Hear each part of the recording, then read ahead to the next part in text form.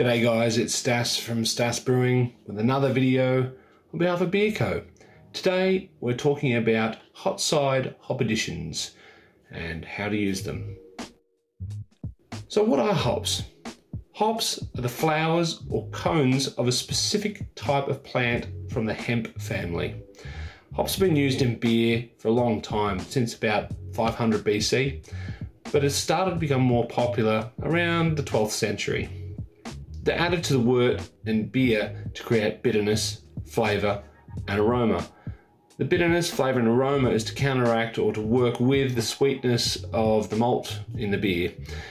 Hops also have antimicrobial properties and can help prevent spoilage, though this is no reason to skip or relax on your cleaning and sanitation techniques.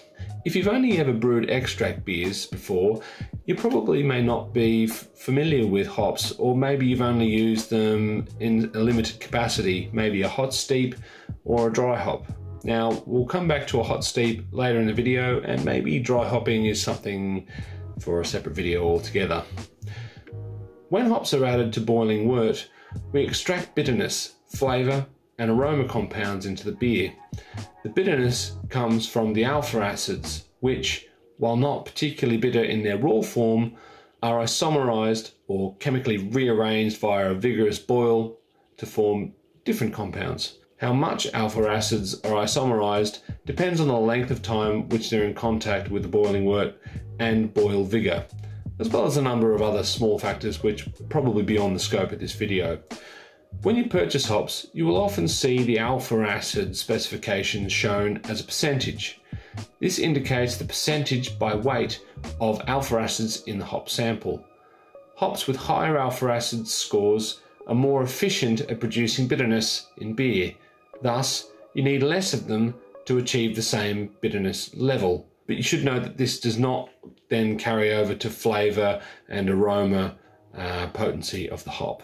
There are 4 to 5 main hot side opportunities where brewers can add hops into their beer. First wort hop, or FWH, bittering 60 to 90 minutes, flavour additions 30 to 15 minutes, aroma 15 minutes or less, and flame out, knockout, whirlpool, steeping 0 minutes. It's worth noting that these times are all times in the boil or time to go in the boil. Let's talk about these. The first wort hops are added after the mash and sparge is complete, but before the wort is brought up to the boil. This allows the hops to steep in the wort as it comes to the boil. The exact process of what happens is not fully understood, but first wort hops are said to give a rounder, smoother bitterness into the final beer, as well as creating a more complex flavour and aroma.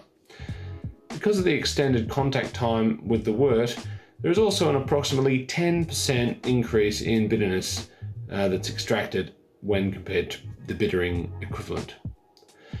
Bittering hops are generally added at 60 minutes to go. Some recipes call for a 90-minute bittering addition.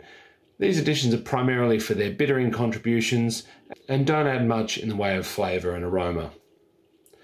Flavour additions are generally added with 30 to 15 minutes to go, but more modern recipes are pushing these later in the boil.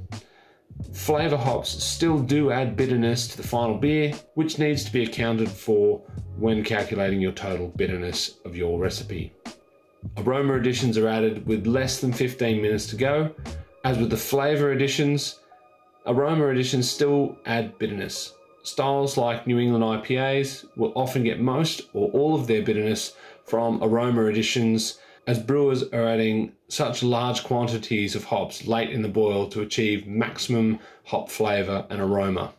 Flame out, knockout, whirlpool, steeping hops. These are all 0 minutes, so this is when the hops are added after the heat source has been switched off. Technically, these terms are slightly different techniques. However, at a homebrew level, we can just think of them all as the same thing. Hops are added and allowed to steep for 20 minutes or so. This allows the hop flavours and aromas to be absorbed into the wort without the alpha acids isomerizing and creating too much bitterness. Usually the temperature for a hop stand is 90 to 98 degrees C.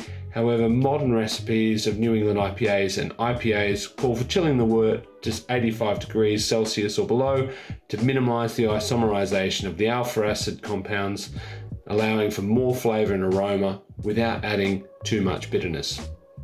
Here is a useful way of picturing different approaches to achieving a 30 IBU beer with different levels of hop aroma and flavor. This graphic comes from an excellent book, Mastering Homebrew by Randy Mosher. There'll be a link in the description below. Here you can see 4 different approaches to planning a 30 IBU beer with different hop schedules ranging from bittering addition only all the way to no bittering addition and only using your flavor and aroma or flame out hops. All the way to no bittering and only aroma flame out hops. Of course, each beer will be different depending on the quantities and combinations of hops that are used and may yield very different results. Which one is best? Well, that's part of the art of brewing. So that about wraps it up for this video on hot side hop additions. I hope you found this video interesting. If you have any follow-up questions, feel free to ask them in the comments down below and we'll do our best to answer them. If you'd like to see a follow-up video on dry hopping techniques or maybe how to put these techniques together and create a hop schedule, you can let us know in the comments as well. Don't forget to like, and if you're not already subscribed, get subscribed so you can stay up to date with the latest videos coming out on the Beer Co channel. This has been Stas from Stas Brewing on behalf of Beer Co, and until next time, I'll see you in the next video. Cheers.